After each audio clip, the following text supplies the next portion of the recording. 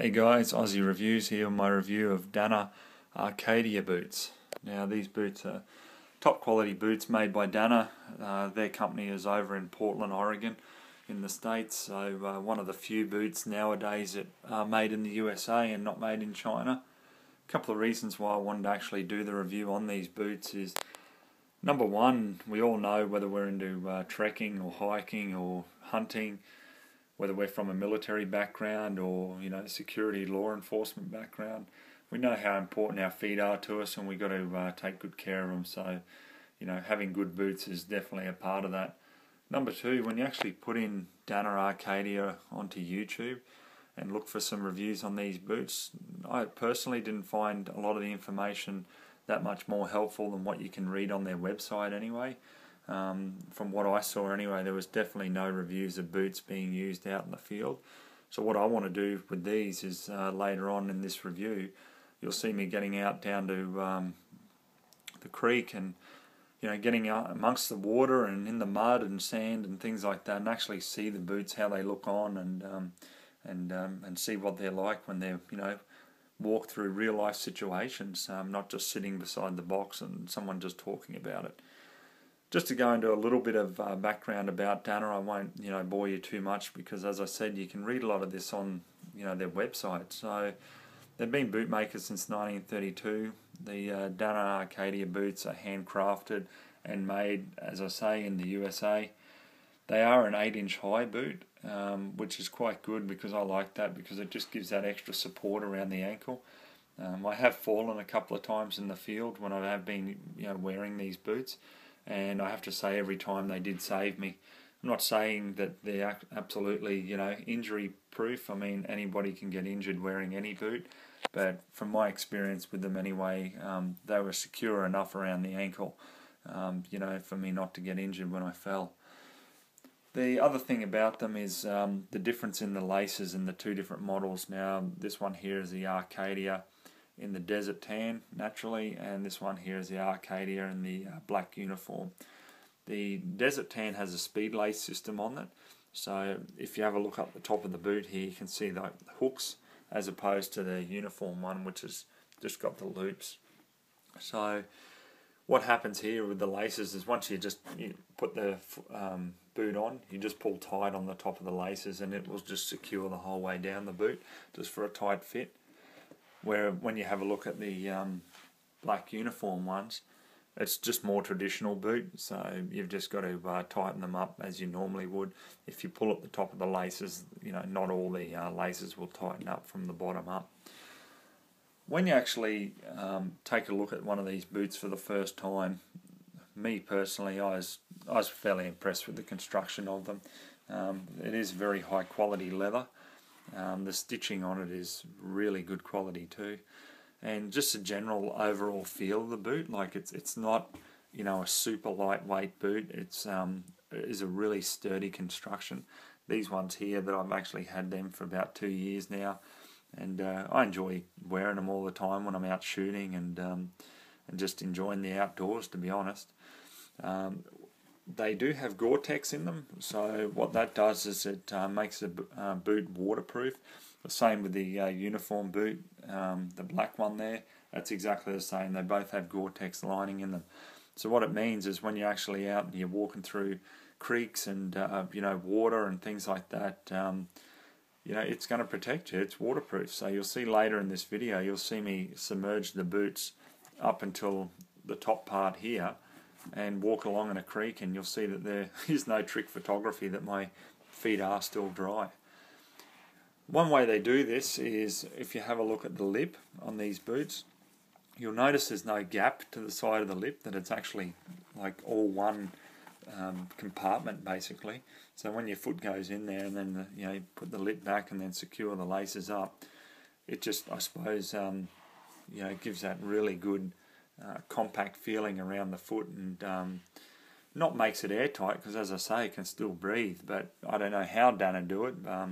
It's definitely not airtight, but it's waterproof, so kudos to them. I mean, they've definitely done their homework with these boots. The other thing that you'll notice is every one of their Danner Acadias has a Vibram sole Now Vibram is a military grade sole. It's designed there to give the best traction under all different possible terrain. So what more can say about that? They've definitely done their homework and got some quality there. Just a little bit of a story with these boots. When I first got my first pair 7 years ago now, I actually got this particular style, the black uniform boot.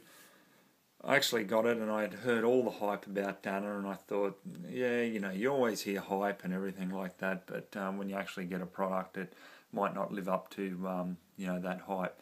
Well, in this case, I was definitely wrong. I thought one way to test these out is go for a run when I get the boot. Just pull it straight out of the box, put them on, and go for a run, and then just see if my feet blister up.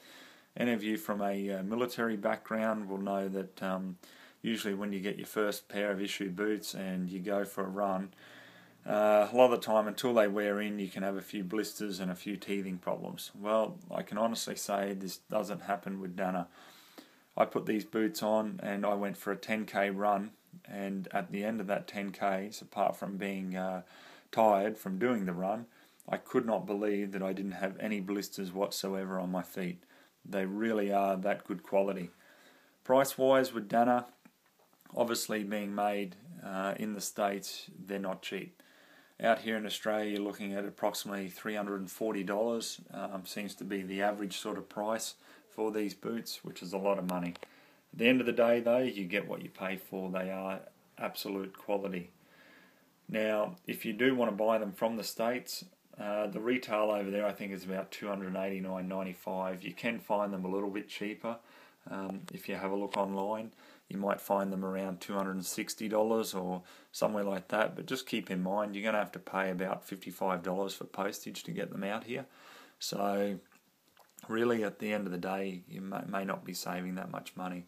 My advice is jump onto eBay. There's a lot of places over in the States that do sell these boots, and you can come across them at a discounted rate. Anyhow, I'll just give you a quick look at these black uniform boots. As you can see, they're pretty much identical as the desert ones. Stitching in the middle there on the lip. Same, secure feeling with the boot when you wear it.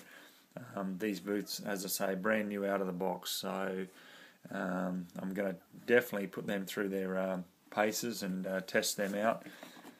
We're going to walk through some water, some mud and things like that, so let's get to it. Okay guys, here we are down at my local creek, just putting on the desert Danners.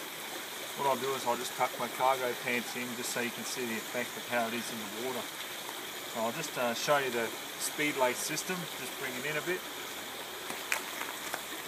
So once your feet go in here, you just simply pull on the laces. You can see it all just tightens up. So I'm standing in there like about 6 inches or so. And going a bit further. And look at that, these boots can definitely handle it. So just have a look at the boots there.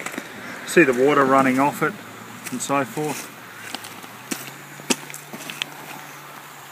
When you take the Danners off, it's best to grab both sides of the lip, just with your thumb, 4 fingers.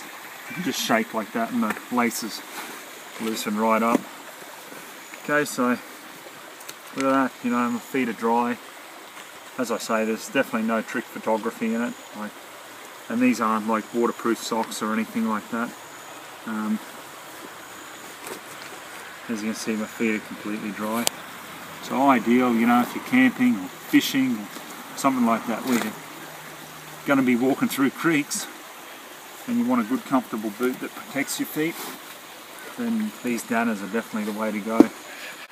Okay, what we'll do is we'll just strap on the brand new ones. Now you can see the difference, it doesn't have the speed lace system on these black uniform ones, so it's like doing up normal shoes. You've just got to take your time to adjust them.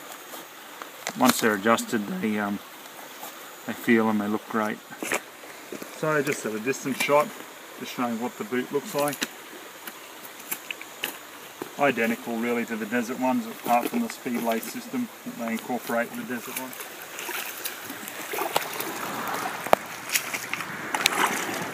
Now I'm a good 7-8 inches of water here.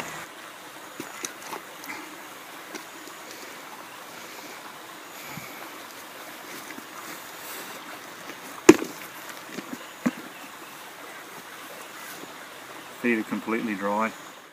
Well, I hope you enjoyed the review on the Danner Acadia boot.